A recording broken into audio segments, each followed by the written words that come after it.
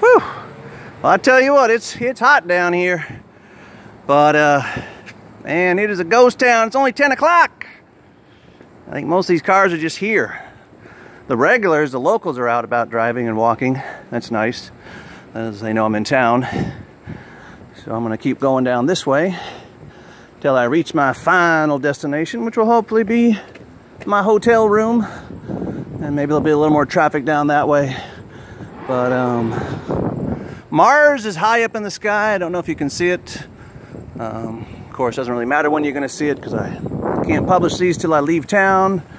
But just wanted to document, compared to New York, Atlanta, I'm sure Las Vegas is just as bad as Miami. And this is like, you know, this is a place, it's just a tourist town. And all these empty buildings and cars, and there ain't no people walking around. I mean, the locals are walking around like me. But, this is how the world is. What?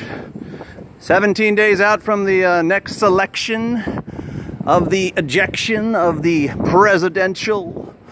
Look at that beautiful Mars. I can zoom in on it. Ain't nothing else to do. It's truly dead out here. All right, Mars. If it's not Mars, it must be Antares. All right, it was worth a shot. No, I don't have a P900 with my 50 million zoom. But here you go. This is city of Miami Beach. Used to be a party town. And it was kind of dead back in the day when I made my videos, but that was after hours. And there was a curfew at 10 o'clock, but now everything's curfewed at 10 o'clock. I mean, it just gets locked down and it does not reopen.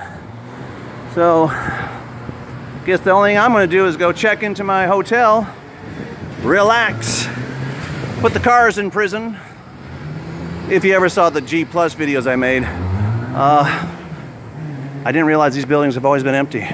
And all these cars are here and they just move them around once in a while. Ain't no motherfuckers down here.